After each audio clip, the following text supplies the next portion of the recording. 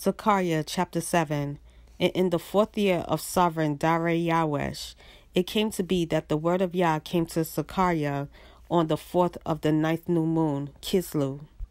Now Bethel has sent Sharezer with Regem-melech and his men to pray before Yah, speaking to the priests who belong to the house of Yah of hosts, and to the prophets, saying, Should I weep in the 5th new moon, and fast as I have done for so many years?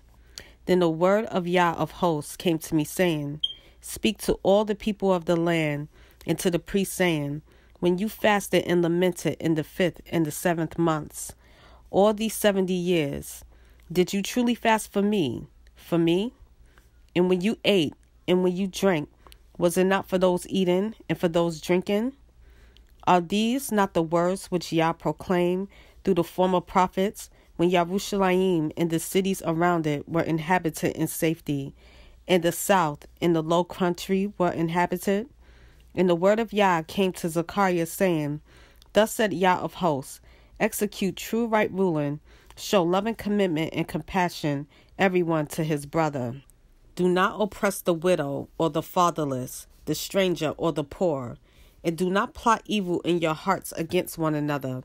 But they refused to listen, and they shrugged their shoulders and stopped their ears from hearing. And they made their hearts like flint against hearing the Torah and the words which Yah of hosts had sent by his Spirit through the former prophets.